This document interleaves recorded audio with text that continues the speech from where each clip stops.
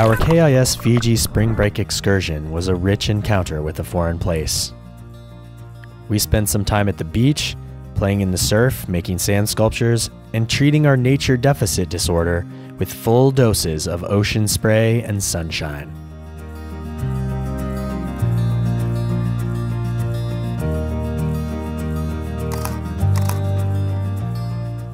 Our service learning experiences involved gaining an understanding of the unique habitats of Fiji on both land and sea. The mangrove swamps contain various fascinating creatures that our groups studied as we helped to plant mangrove seedlings in areas where the trees had been cut for firewood.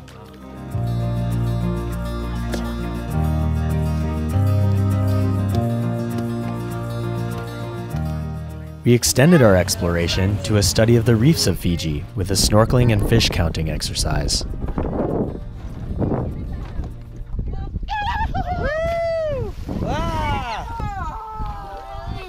Fiji is home to the third largest reef system in the world. There are over 1,000 reefs covering an estimated 10,000 square kilometers throughout the islands. The coral on the reefs is ground by reef-dwelling fish who excrete pieces of the reef after they have digested the nutrients. We joked about how the sand is actually just fish poop. Oh, flippers off! Okay, can you come again? It's harder to get in with them.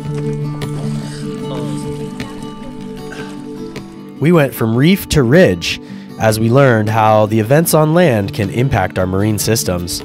We visited Sigatoka Sand Dunes, where we enjoyed a 2-hour-long hike.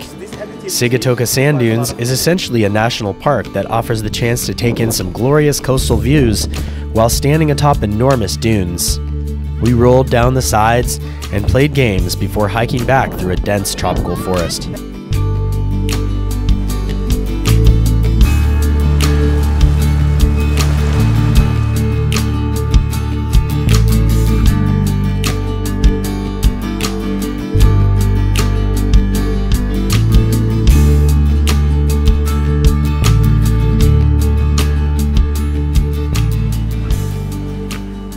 Every night, our group would get to enjoy a variety of Fijian traditional dances and shows.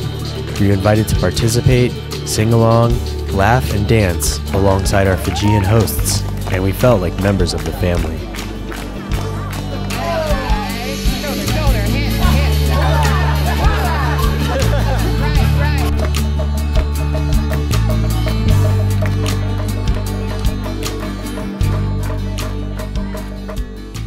During the days that followed, we worked on a number of service projects. We worked on a construction project and helped with a meal delivery program to provide hot, nutritious meals to several families, children, and elderly Fijians struggling to make ends meet. We learned how to prepare delicious Fijian and Indian dishes under the guidance of the local Rustic Pathways staff and their families. We cooked the meals in the homes of our neighbors in the local way, over an open fire with huge pots and lots of stories and laughter.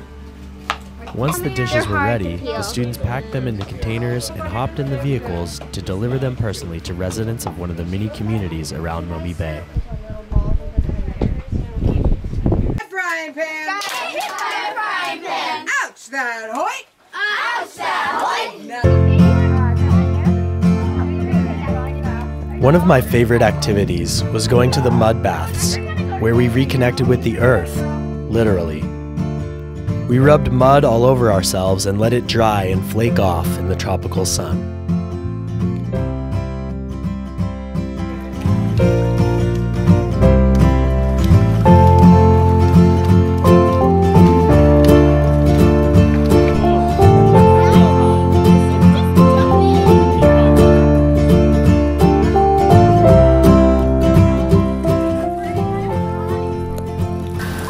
On our last day, as tropical storms descended, we concluded our trip with a visit to a water park.